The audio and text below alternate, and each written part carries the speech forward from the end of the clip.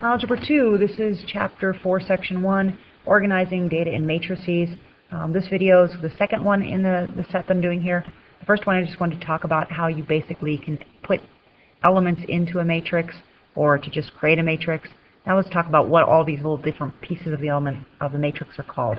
So you have elements. So 2 would be an element. It's a value in your matrix. -1 would be an element. 0 would be an element. 3 would be an element. -3 would be an element. 1 would be an element. So each individual value in the matrix is an element.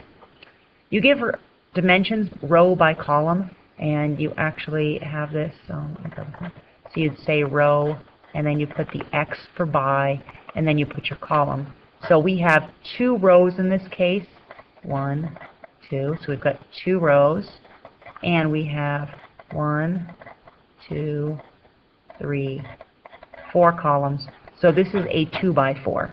And no, you may not reduce it. It has to stay 2 by 4 because it physically is 2 rows by 4 columns. Some other vocabulary. This is a 1 row by 1, 2, 3, 4, 5. Okay, so it's a 1 by 5. It is considered a row matrix because it consists of just 1 row. Let me go back. Did I cover everything over there? Oh, square matrix. I'll get to that in just a second. This one is a 1, 2, 3, 4, 5. This is a 5 by 1. And this is called a column matrix.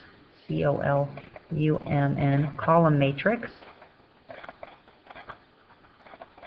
Oops, my pen got off there a little bit.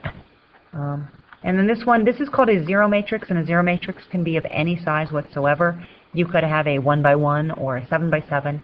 This specifically this is 2 rows by 1, 2, 3, 4, 5. This is a 2 by 5, and it's a 0 matrix.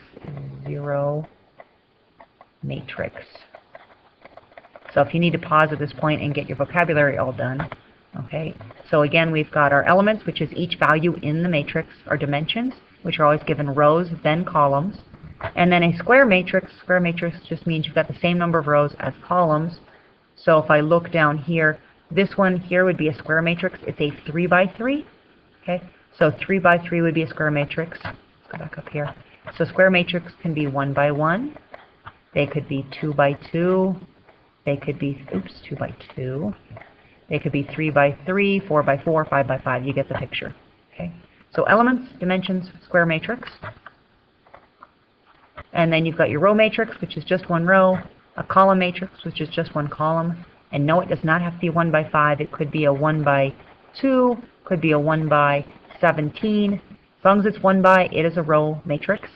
Again, this does not have to be 5 by 1. This could be a 7 by 1 or 12 by 1. As long as the columns are a 1, it is a 1 column matrix. And then 0 matrix. Last thing to cover in this one is equivalent matrices.